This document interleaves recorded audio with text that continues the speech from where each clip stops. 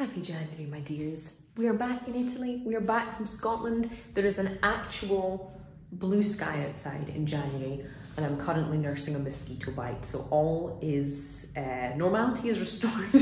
Today is one of those days where there's a million things on, and yet I still feel like I am behind, despite having been nothing but almost senselessly productive so far today. We've made a cake, as you can see over here, just a very small and simple Victoria sandwich with this lovely jam that we had far too much of and therefore needed to use, as well as using it for a little bit of content. Today I would also very much like to clean this place. Yeah. And a couple of slightly more mentally taxing things rather than just physically. Would like to record this month's episode of the podcast. We had a little bit of an unintentional break in December because I sort of underestimated how much I was planning to pack, and so taking my microphone with me over to Scotland just became a little bit unfeasible. The whole recording setup would have been a little bit of a faff. And I would also today like to start applying for a job. Or rather, continue applying for a job. We need to be honest with ourselves. If you are somewhat new to the channel, hi, first of all, and thank you for being here. But just to kind of keep you updated on where we are and what on earth is going on. So it's been just over a year since I moved here to the north of Italy. All of the immigration, all of the sadly post-Brexit requirement paperwork, etc., all in all took just over 7 months. 7 months to be processed and to go through and everything. And that was like us doing it on easy mode. That was us doing it in a very quiet questura, like the immigration police station here in Italy. And also, you know, doing it not through work or study permit. So that was supposed to be like the easy version. And it's getting to a point now where I feel comfortable enough. Not comfortable full stop, we'll never be there. Comfortable enough with the Italian language and, you know, with just communication and a bit of the culture in general, that it's about time I start earning a living again, instead of just living off my savings as I've been doing up until now. Of course, this is always easier said than done, even in your home country, but it's going to be doubly challenging here. I've never worked here, so the work culture will be totally new. All I know is, you know, through friends and family's experience. Of course, the language is completely different. And what I'm going to be able to do with my current work experience and capacity for the language and the culture is also somewhat limited, though. There's a lot of humble pie to be eaten, which has happened almost on a monthly basis since packing up my life anyway, so it's no real surprise and no real big change either. But we're going to have to start just as I did when I went looking for my first job when I was 16. It's gonna have to start with printing off some CVs, which I've written in Italian, and knocking on some doors. Now, the thought of this alone made me feel nauseously anxious as a teenager, and it feels no different 10 years on, 11 years on, but we have to do it. We have to suck it up, be a big girl and do it.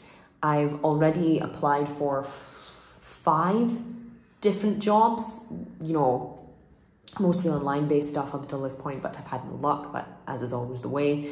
And I'm at the point where I want to start, you know, applying for things that are a bit more local and, you know, failing that in the surrounding towns and cities here.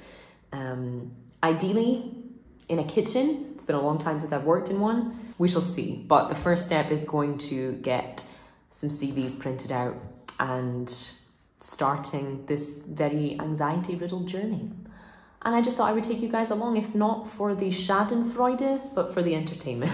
For even more kind of context, if you haven't been a follower of the channel for a while, I studied law, so it was a 5-year process in university and another couple of years in legal practice, and we're basically swerving completely away from that. I wouldn't be able to use my Scottish law degree in the same capacity here in Italy. It would be the same going from any country to any other country, because quite obviously the laws are different. And it's also not something I want to particularly pursue at the moment. Half of, you know, changing location was that we both wanted to change our lives a little bit from what we had in Scotland. And there's no better time, really. So that's kind of the motivation behind it, if that makes sense. I'm ready to learn new things. I'm ready to try new things. If anything, to learn what I don't want to do as much as I want to learn what I want to do. And the kitchen seems like a good place to start, both for my interests and my minimal capacity at the moment. So let's do it.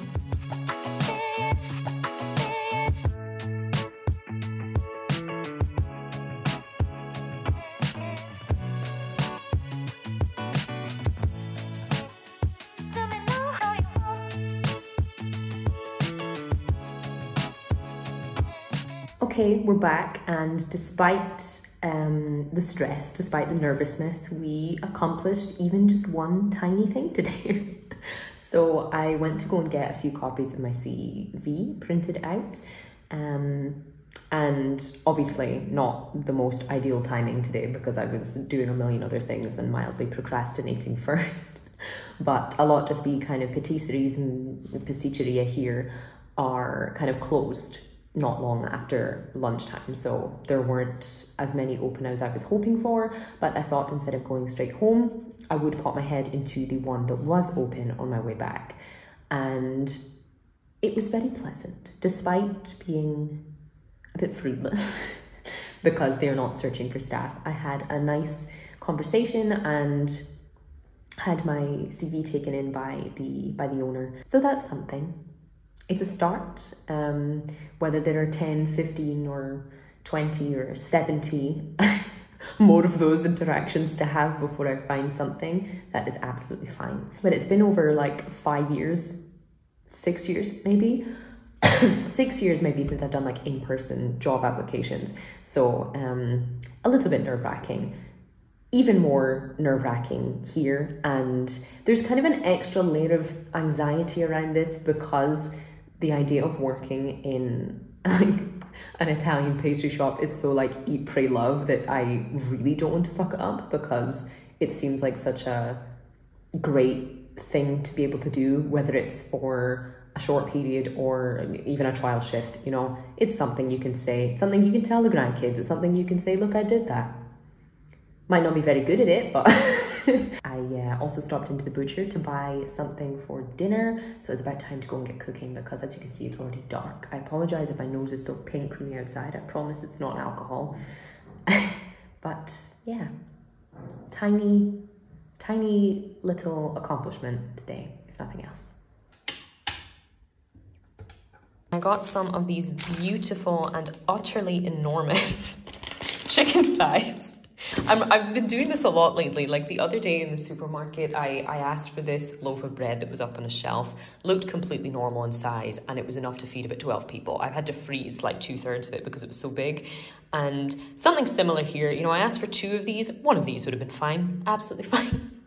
But I am planning to roast these with some spices, maybe make a little sauce and have some nice kind of little crispy roast potatoes with it too.